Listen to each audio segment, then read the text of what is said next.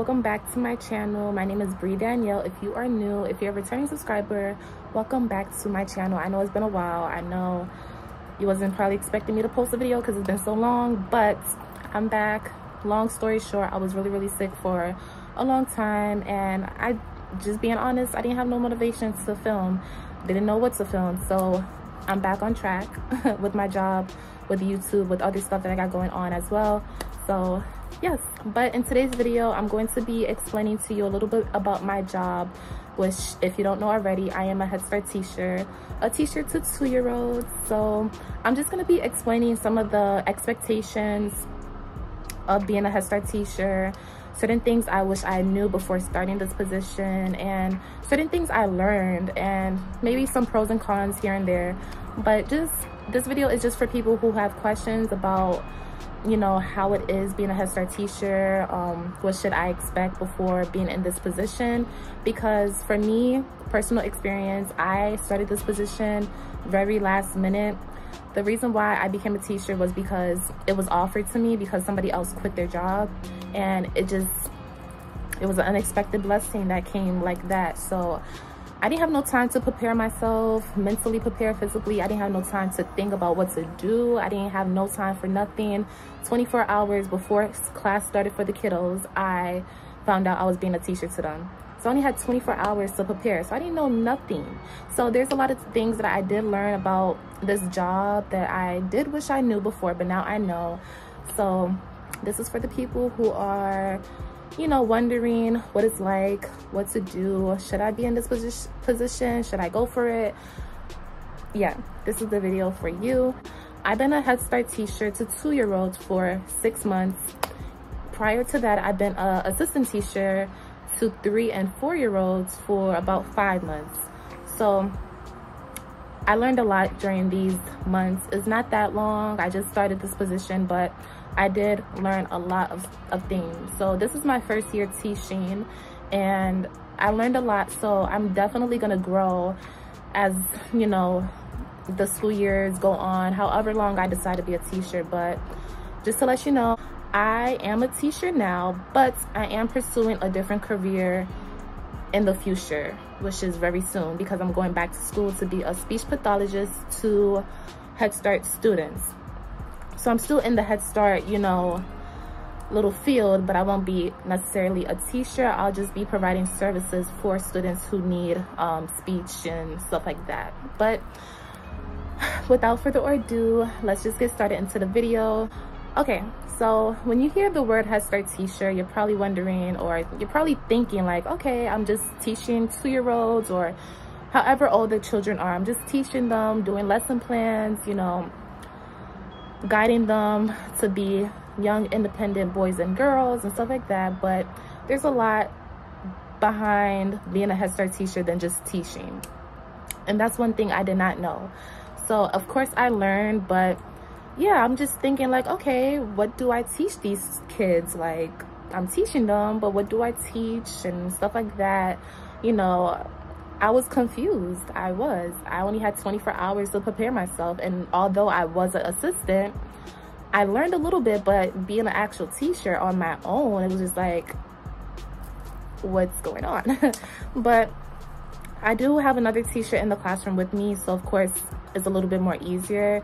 I'm just going into this position like, okay, I'm teaching them and that's it. But no, there's a lot of responsibilities that go into this job besides just teaching the kids. So I know every job is different, but my job specifically have certain things that you have to do outside of being a teacher.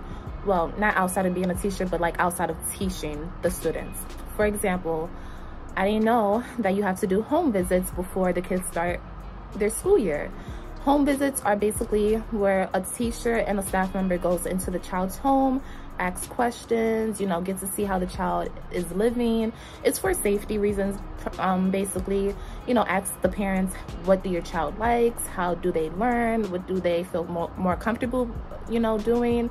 Stuff like that. Also making sure that the child have a bed, some food in the refrigerator, fire alarm, stuff like that. Another thing that I wish I knew was maintenance with the classroom, with the school in general. There's a lot of things that go into having a classroom, which I did not know, which I kind of did, but not like fully knew. So for example, maintenance in the classroom is a big thing where I work at. Most Head Start places as well, because these are children. They're very young, so certain things have to be placed in a certain spot, of course, for safety reasons. But one thing I didn't know was that the furniture in the classroom is so like, it's very strict. It's a strict policy where only certain furniture can be placed certain places and stuff like that.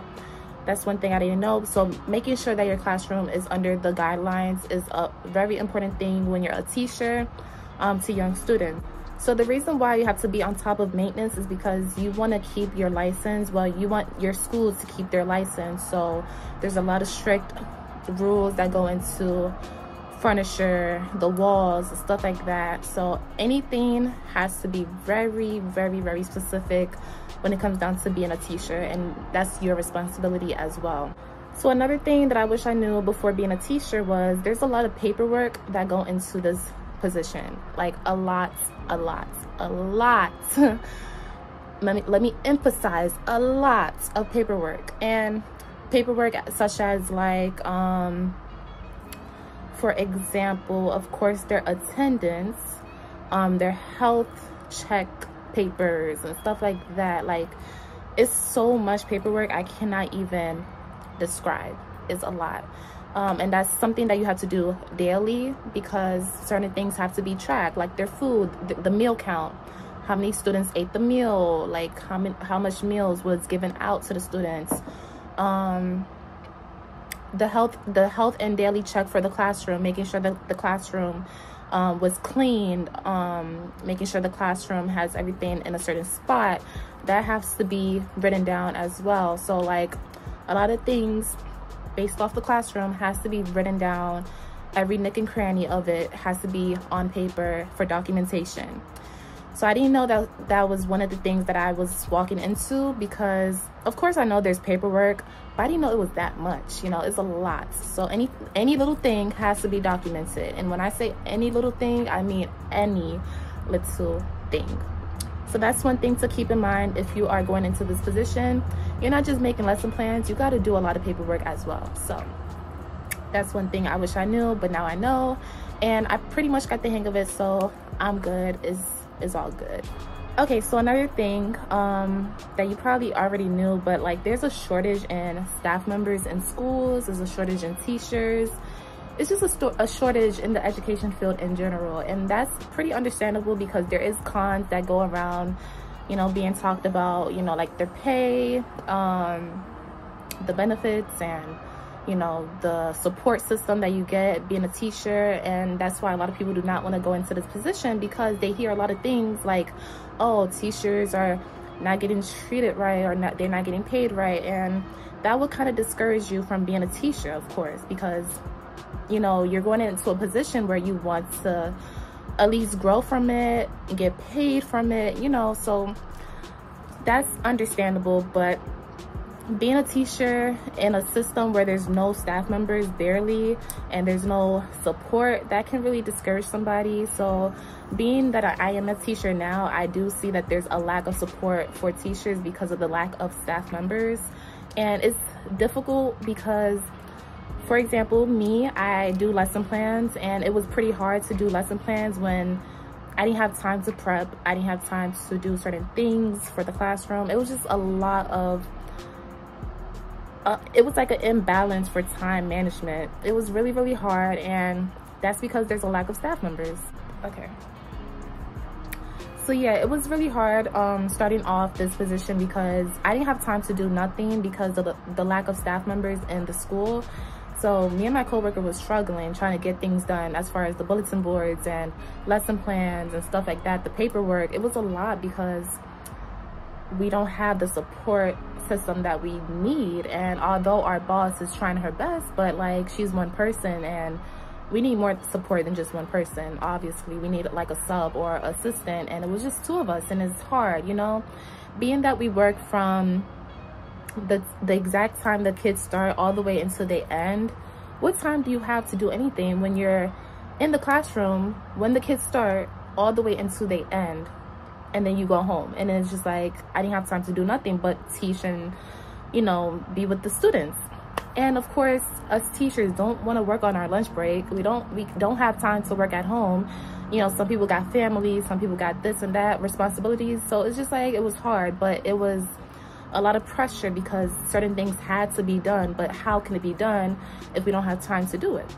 Although that's one thing that might discourage you from being a teacher, I say don't let it, because it's so much cons with being a teacher, but there's a lot more pros that pretty much, you know, kind of balance it out, I guess. It kind of balanced the pros and the cons. It's like a balance, but I guess it's a personal preference for you. So yeah, the support system with being a teacher is something that I wish I knew, but of course I didn't know too much about it because I wasn't a teacher myself. But now that I am a teacher, I'm like, yeah, I see what other teachers are talking about. And although every grade or every age group is different, you pretty much see some similarities in different areas of the education field. So yeah. So one thing I wish I knew before starting this job was that I was going to get sick like every 2 to 3 months. Now, of course, I work with babies. They're babies to me. But yeah, I knew I would get sick, but I didn't know it was going to be like this bad. And there's 8 children in one classroom. So you got kids who's sick, who wants to be all up under you. They're, you know, they want to feel loved and cuddled because they're sick and they don't feel good. So it's just like all those germs are going on you. And it doesn't matter how much you wash your hands, you end up getting sick anyways. I wear my mask. I wear my mask every single day. Just a personal preference, but I do, and I still end up getting sick. Not as much as I would probably get sick if I wasn't wearing my mask, but with me wearing my mask, I do get sick. But yeah, that's one thing that I wish I knew. And of course I knew I would get sick, but not like this. A few more things before I end this video. Lesson plans. I know a lot of people have questions about that. I do get questions in my comments when it comes down to like my work videos about lesson plans and, you know, teaching stuff. But yeah, lesson plans. My job, I don't know about everybody else's, but they provide a monthly schedule for each month.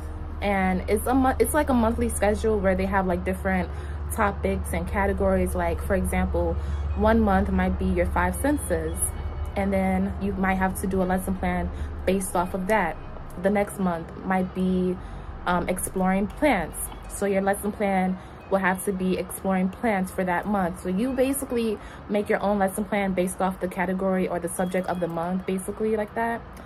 And you do your lesson plans from scratch. The website that I use, they actually provide certain suggestions for your lesson plans, but I don't always use it. I usually just make certain things up from the top of my head, or I search it up and make my lesson plan like that. So lesson plans are not that hard once you get the hang of it. But of course, just starting out, you're like, what do I teach? What do I do? What do I say? What's going on? But working with kids, of course, you got a lot of things that you have to implement into your lesson plan, like sensory, reading, math, art, stuff like that. Not too big, but you know, like math, shapes, you know. But yeah, as far as the lesson plan, you make it up yourself based off the subject of the month, and you go from there. So it's not that hard. I'm getting the hang of it, but I'll say like, give it 3 months and you'll probably get like a little gist of how it's supposed to be. Yeah, so being a teacher for 6 months definitely taught me a lot. I don't know everything, but this is just a video to explain how I learned certain things with being into this field. And if you have any more questions, you can always comment down below and I will always answer. Like, I'm always here to help people out, especially if you don't know what to do, if you're contemplating, if you have questions or whatever the case may be. But I learned a lot. It's only been 6 months, but I definitely learned a few tips and tricks on being a teacher to 2-year-olds, being in the Head Start program in general. So yeah, even though it's been 6 months, when I get to the next school year, things are gonna definitely be a little bit more quicker for me because I already know what to do. But yes, you guys, I didn't want to make this like just tremendously like cons of being a teacher. There's so many pros to being a teacher, such as building a relationship with that child and having that child trust you when they're not with their parents, you know, building connections with the families, seeing that your children are growing from you, basically, like you're teaching them and they're actually progressing, and that makes you feel better because it's just like, okay, I taught you guys and I'm seeing the progress, I'm doing something good. So it makes you feel good as a person that this little human being that's not even yours, is somebody else's child, is growing because you're teaching them. Okay, so if you guys did get some answers from this video, if you learned a little something about being a Head Start teacher, if you know, definitely took something out of it, give it a thumbs up. Hopefully you did.